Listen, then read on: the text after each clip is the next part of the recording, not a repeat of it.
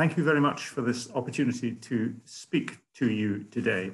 My name is Mike Lean. I'm speaking from my home in Scotland because that's all I can do from the time being, but to try and simulate the experience of speaking to my New Zealand friends, I brought a little friend with me. Here he is, and he's going to be my audience for this morning.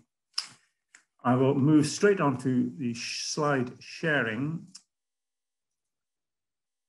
and put it onto full screen, and off we go. So I'm going to tell you a story, and the story is a personal one from experience as a diabetes physician with a number of years of experience and also research training, to look at this question of what is type 2 diabetes and what are we doing about it and what should we be doing about it and could we do any better. The painting you'll recognize here, I'm a mountaineer, and this is not a New Zealand mountain, although it's quite similar to some. It's actually a painting by a man who happened to discover insulin. His name is in the bottom right, Fred Banting. He was a very third-rate doctor, very much worse scientist, but happened to be in the right place at the right time to meet a Scotsman called MacLeod, who together they discovered insulin. But he was an extremely good oil painter. And if any of you can track down any of his paintings, you'll be able to swap it for a house any day. Another painting of his, just some disclosures. The study I'm going to tell you about has no commercial funding, no government funding. It's entirely funded by charity, by Diabetes UK. But I do have research funding and fees from a number of companies.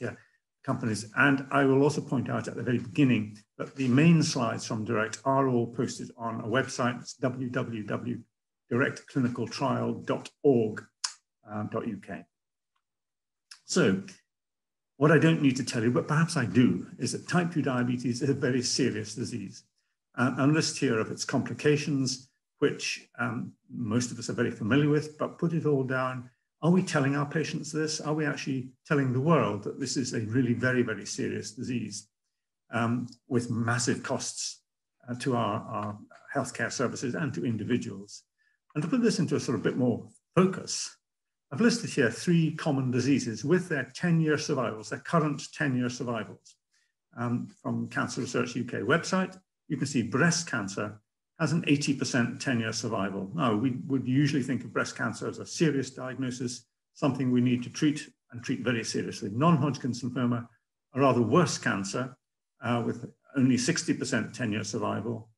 If you're told you have breast cancer or non-Hodgkin's lymphoma and you're offered chemotherapy for a remission, the likelihood is you would take it every day, you wouldn't waver from the protocol, and you would value a remission. Type 2 diabetes has a 50% 10-year survival. Now, these figures, of course, are adjusted for age. They're all found in older people. It tells us that type 2 diabetes is at least on a par with major cancers, and we should be looking for treatments with a similar sort of seriousness to what we would give to treatment for a cancer. The difficulty is that type 2 diabetes is not a cancer. We don't have a chemotherapy. If we had a chemotherapy, I think 100% of our patients would take it very seriously and would value remission. The remission, though, comes from a completely different approach and something we must now reevaluate. We've known for many, many years that type 2 diabetes only occurs in people who become overweight. You don't need to become very overweight, and there's often a misunderstanding now that people who are only a very little bit overweight can actually start developing type 2 diabetes if their genes and their family histories put them at high risk.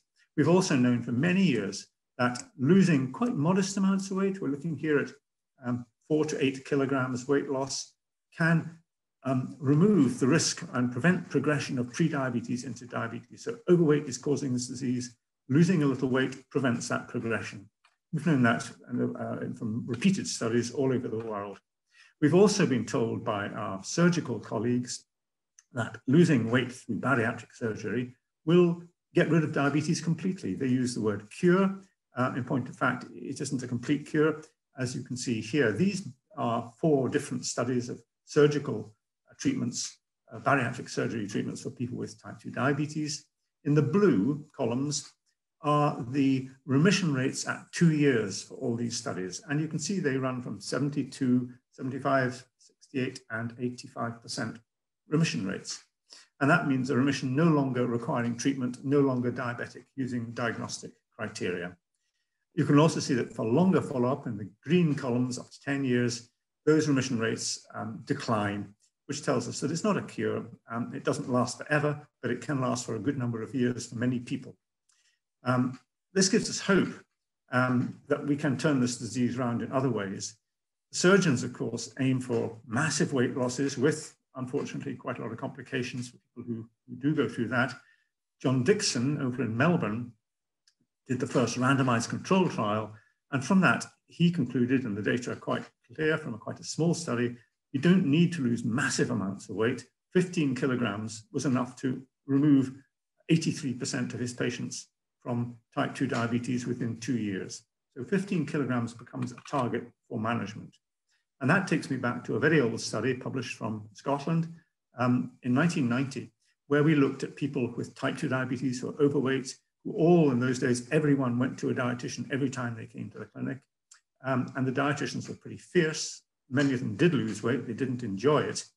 And the question was, does that weight loss actually improve matters for people with type 2 diabetes? This paper told us, yes, it absolutely does. The more weight they lost in the first year of treatment, the longer they lived. And you can see from this that if they lost 0 weight at the left-hand side of the graph, then they lost approximately 7 years of life. And that figure in 1990 is actually the same today. We have a different profile of patients, but they're still losing 6 or 7 years of life despite our treatments. If they lost weight, they gained life years to the point where with 14 or 15 kilograms weight loss, they were living as long as people who never had type 2 diabetes. That suggests that we have actually turned around the disease process of type 2 diabetes by introducing quite major weight loss early in the course of the disease. This is in the first year of treatment. So can we put this into place prospectively? And that was where repeated applications for funding were met with dismay and a failure to believe that we could achieve remissions or that we would even recruit people willing to give this a go. Diet was considered to be so difficult and so unpleasant that people wouldn't do it. Diabetes UK finally agreed to put me in Glasgow and my friend and colleague Roy Taylor in Newcastle together and gave us not just a research grant, but a strategic research initiative to test this question. And the reason for that was that they had done a survey, the James Lind survey, asking people with type 2 diabetes, what did they think research funds should be spent on? And the top priority was research to try to get a cure or remission of type 2 diabetes. They don't like having diabetes. It is a dreadful disease, as bad as many cancers. And our aim was bold and brave, not just to improve hemoglobin A1C, but to actually get patients into remission. So this was the first trial ever to have set up with the primary aim. The primary outcome was going to be remissions of type 2 diabetes by dietary weight loss. It was conducted entirely in primary care using the model which is on the slide. We chose very typical patients. We wanted them to be very representative of the people with diabetes who are being managed in primary care across the United Kingdom. So we took people up to 6 years from diagnosis, a pretty wide window to start early treatment, up to 6 years. Mean age of 54, hemoglobin A1C 55 millimoles per mole, that's 7.5%, and a body mass index in this population of about 35 kilograms per meter squared. They were seen in primary care. They were managed entirely by a practice nurse or a dietitian if one was available, who had, as practitioners, been trained to deliver this program by the team from Counterweight, which was the name of the overall diet program. Now, the most radical thing we did was to say on day one, we want these patients, all of them, to stop all their anti-diabetes medication and all their antihypertensive medications at baseline. There were really 2 reasons for that. One was safety. We did not want hypoglycemia or postural hypertension, which are very common complications of major weight loss, rapid weight loss. And secondly, we know that our patients don't like taking medications and would value the chance to stop taking them. In other words, it would motivate them to stay on the program. Of course, we did have a protocol based on guidelines to reintroduce these drugs if required. They then went on to a phase which we've called total diet replacement, and that term is now being well used, for 12 weeks. Notionally 12 weeks, some people had holidays or breaks and had to extend it, but 12 weeks, period when they ate no normal meals with their family, did not go and have a nice flat white down the road, did not have a nice bottle of wine, if that's what they like. This was a very strict program, having soups and shakes, a formula diet, all the vitamins, minerals in place so it's entirely safe for 3 months. And during that 3 months, they were then seen by the practice nurse or dietitian, who then coached them, guided them with a workbook towards the point when they would then start to choose foods to return onto food eating, not their old food eating, which had generated their weight gain and obesity and type 2 diabetes, but food reintroduction program, which would then lead them to a new type of diet for weight loss maintenance and the maintenance of remission. So we're looking at a period of quite brisk weight loss with 830 calories a day of formula diet to induce remissions, and then a long period of supported maintenance of remissions up to 2 years. And in point of fact, we've given very limited support further on up to 5 years in this trial, but the 2-year was the randomized control phase. The study was powered, as I say, to look for remissions of diabetes, a target which had never been addressed as a primary outcome of research previously.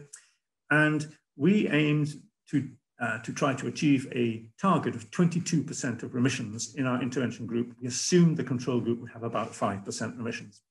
The reason we picked 22% was, firstly, that the public health fraternity said, if you can get above 20% remissions from a dietary intervention, we are going to have to change our whole approach to managing this disease.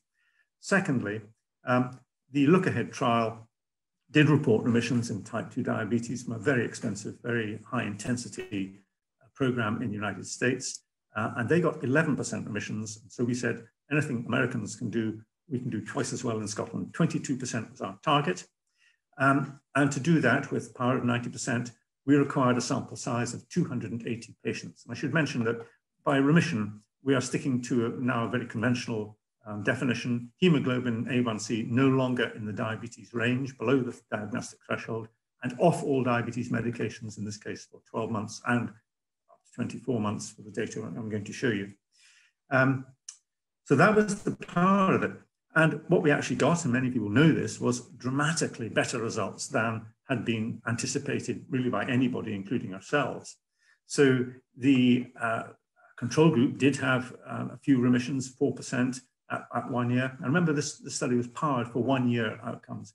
The intervention group, 46%, almost half of them who entered the trial, and this is according everybody who dropped out or fell by the wayside as being not achieving remission. So we counted for every patient in the intervention group, all 149 of them. 46% in remission, no longer requiring medication, no longer diabetic at 1 year. And the figure then fell, and this is important to note that it did fall between 1 and 2 years to 36%, but still well above the target we set at 12 months. So 36%, over a third of them no longer diabetic, no longer requiring medication in the intervention group. We can look at this also by degree of weight loss, because it turns out that by far and away the most important predictor of remission was weight loss, and the predictor of maintaining that remission for the second year was to maintain that weight loss. So, and this slide shows in blue the results at 1 year, in yellow the results at 2 years, and you can see that, interestingly, quite modest weight losses of 5 to 10% or 5 to 10 kilograms, they're approximately 100 kilos. Still have almost a third of the patients are remission for both 1 and 2 years. These are people who are very close to the 10 kilograms or 10% weight losses, but still relatively modest weight losses. If we go up to the 10 to 15 kilograms, 10 to 15% weight losses, you're looking at approximately 60% remissions maintained for 2 years. And then up at the top end, we can see that over 15 kilograms weight loss, that is giving 86% remissions at 1 year, 70% at 2 years. Now you would think, oh, well, it's declining over the second year. The reason for that is that this analysis used all participants, including those in the control group, some of whom lost weight to get 15 kilograms weight loss, in the second year because they had other medical problems. They were actually not losing weight intentionally. If we then look just at the, I can tell you that, add to that, that approximately 2/3 of patients who lost more than 10 kilograms were in remission for 2 years. If we look only at the intervention group here, so we're looking principally at intentional weight loss in this case, and look at this just top right-hand column with 15 kilograms weight loss, 86%, the figure I showed in the last slide, achieved remissions at 1 year, 82% at 2 years. So if people were able to maintain that weight loss of 15 kilograms, they're still maintaining over 80% remissions for 2 years. And the same sort of figures apply here for the 10 to 15 kilograms, where actually it was even better at 2 years.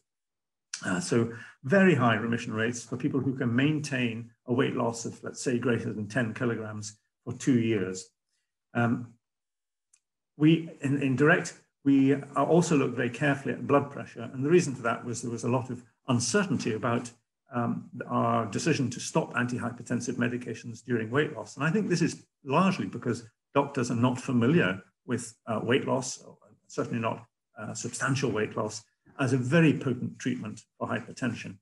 And this slide shows, firstly, in the white line at the bottom, the blood pressure changes from baseline as people went through the first few weeks of total diet replacement and entered into weight loss maintenance. And you can see their blood pressures fell briskly over the first 2 or 3, in fact, 4 visits, and then were maintained at approximately a level that ended up 10 millimeters below baseline. So there's a brisk fall in blood pressure, and that's why we're concerned if people are also taking antihypertensive drugs in postural hypertension. It's a considerable clinical problem. For the patients who had been treated with antihypertensive drugs, we have the green line, which is people who were on one medication, which was stopped, and you can see their blood pressures did not go up. They actually fell consistently to end up at the same place as those who've never been treated for with antihypertensive drugs. In the yellow line, people who were on 2 or more drugs for their hypertension, all were stopped at baseline. And you can see again, there was no significant rise in blood pressure at any point. And as the trial went on, their blood pressures also fell. Now, part of that is because we did have a protocol to reintroduce medication, and that was necessary for about 1/3 of the patients with a mean of about just over a month, 42 days. So the point of showing the slide is to show that the protocol we used, stopping antihypertensive medications on day 1 and then reintroducing if the blood pressure tended to rise, was entirely safe, avoided postural hypertension, and ended up with blood pressures substantially below baseline for everybody. If I then fly through the sort of secondary outcomes that we measured in DIRECT, these are results at 24 months, so 2 years compared to control. There was a lower weight. By that stage, the mean weight loss was 8 kilograms compared to controls. There was a lower hemoglobin A1C with fewer on medication, as pointed out. There was a lower blood pressure with fewer on medication. There were reduced cardiovascular risk. The Q risk, which is the 10-year risk of an event, was actually halved for the patients who were in remission. All their risk factors got better. There were lower medical care costs, substantially lower medical care costs even in the first year and certainly in the second year of DIRECT. These did not, there was a cost to giving the program, of course, at the beginning, but they were offset by the reduced medical care costs. There were fewer drugs prescribed. There were fewer serious adverse events, significantly fewer in the second year. There were fewer consultations, there were fewer visits to hospital, etc., in the intervention group than in the control group. And not surprisingly, quality of life got better, and I think this is really important. Most studies of weight loss do report some modest improvement in quality of life, but clearly it is not sufficient because the patients, by and large, go back to eating the way they were and put their weight back on. In DIRECT, we had a substantial improvement in quality of life, and I think it's telling us that losing 10 or 15 kilograms really does make a big change in people's lives. They get a life back. Quality of life really does improve. A big message there.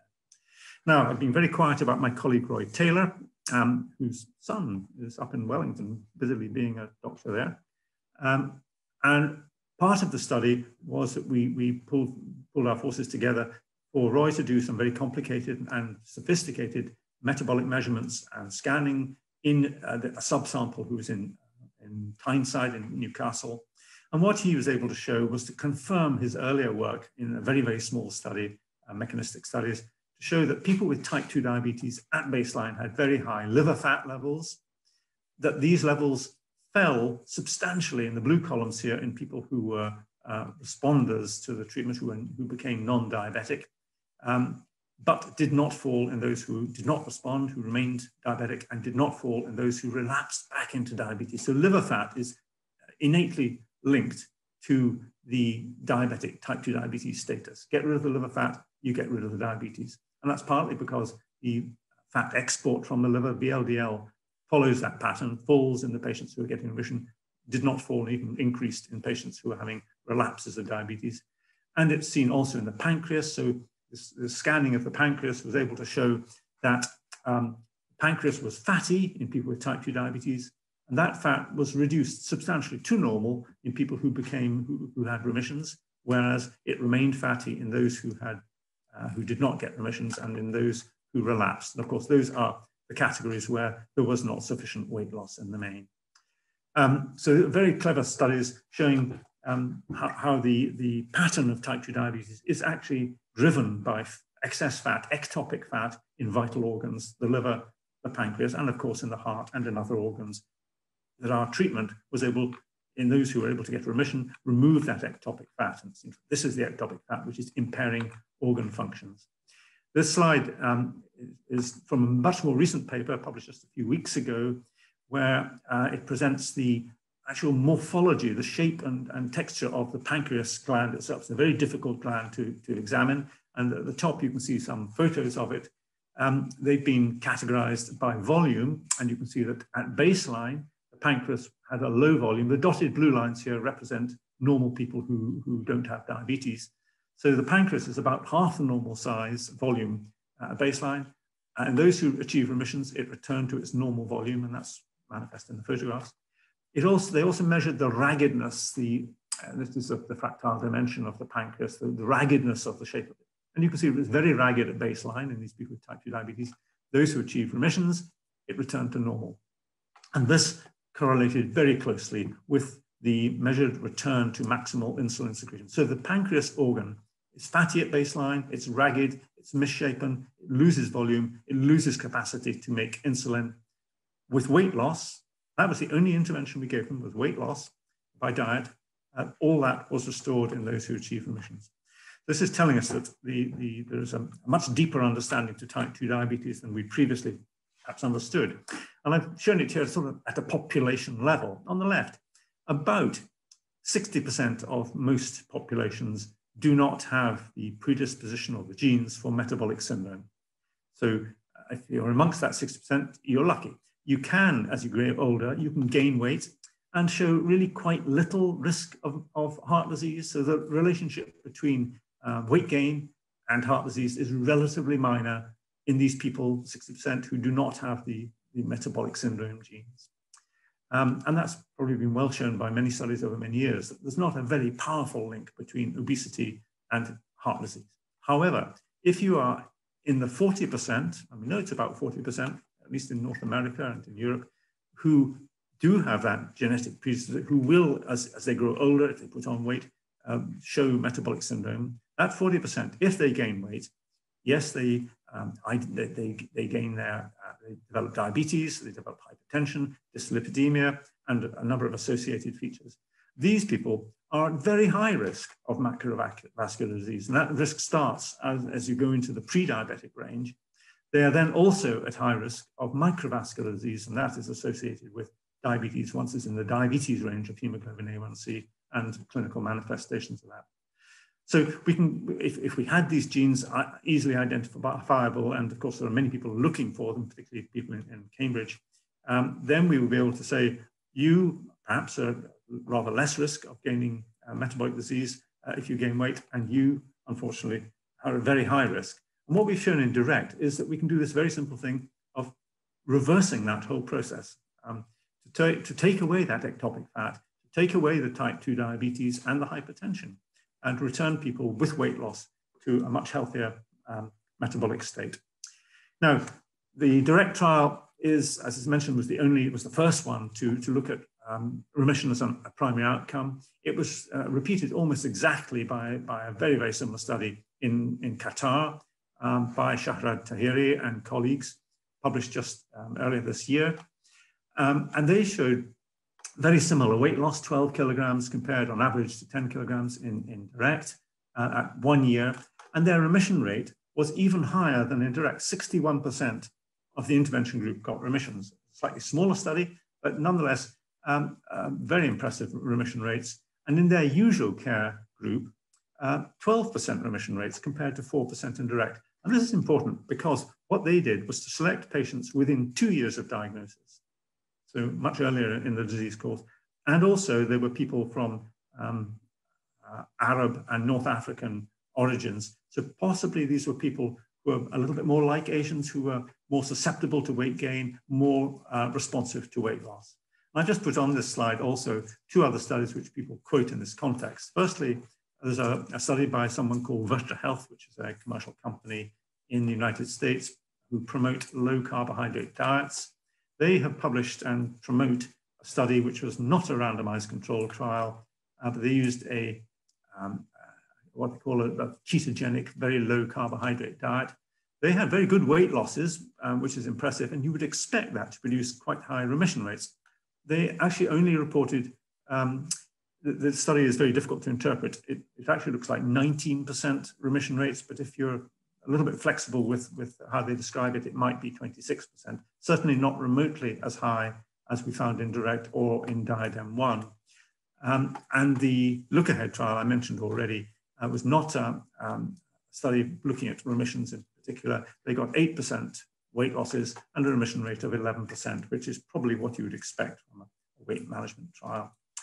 So early days, we have very consistent data showing that weight loss does produce remissions of diabetes, and direct has shown they can be sustained up to 2 years. We hope very soon to have much longer data on our patients. But it looks as if we have kind of turned around our understanding of this disease. And just to give you some summary, the first message here is that we really must treat type 2 diabetes much, much more seriously, on a par with a cancer. And we mustn't beat about the bush with our patients. They must understand this is a very serious disease, and they need to take its treatment, its management, and aim for remission very, very seriously.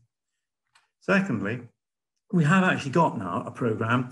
It's not magic. It is clearly not going to be the last word, but it's actually giving us really very good results with a weight loss of about 15 kilograms in Europeans. It may be, and we're suspicious that you could actually get similar results with lesser weight loss amongst Asians, and that needs to be confirmed.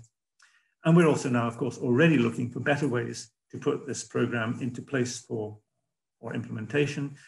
We're looking at novel dietary strategies, and it might be that using the low-carb approach will be valuable, perhaps not at extreme levels.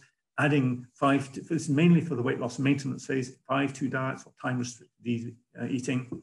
We might have to consider, for patients unsuccessful with diet alone, the use of the newer agents to maintain the weight loss, not so much to induce weight loss, but to maintain long-term remissions.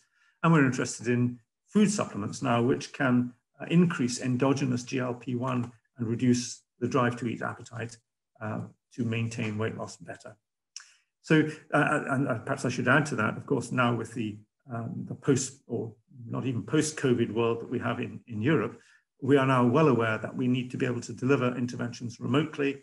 We need to be able to follow up and maintain our patients remotely as they achieve and then maintain remissions of diabetes.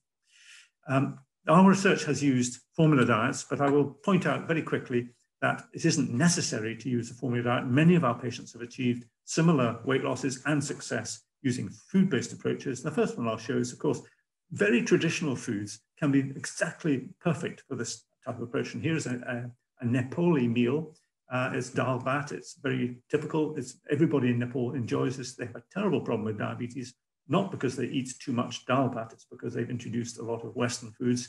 And if they were to return to a much more traditional diet along these lines, we've done some pilot studies in Nepal showing that we can get people to lose weight and to achieve remissions of diabetes using very traditional diets. And that's a message all around the world. Nearly all traditional diets have been associated with lower weight and less diabetes. And we've even done that in Scotland. And if anybody is interested in our slightly tongue-in-cheek Scottish approach, it's called the No Doubts Diet. It's based on porridge and lentil soup. There it is. It's up on the website, directclinicaltrial.org.uk. And I'll give you a massive thank you as an audience. I'll return to my Kiwi audience. We have many thanks for getting the direct trial off the ground. The biggest thank you goes to Diabetes UK, who had the courage and produced the funding to make it work. And I have to thank the donors. This is all from people who just gave money willingly to make our research possible to benefit people with type 2 diabetes. And on that happy note, I'll say thank you very much for listening, if you did, and wish you well for Diabetes, World Diabetes Month, or as I prefer to say, World No Diabetes Month. And I think this should be the cry for the future. Thank you very much indeed.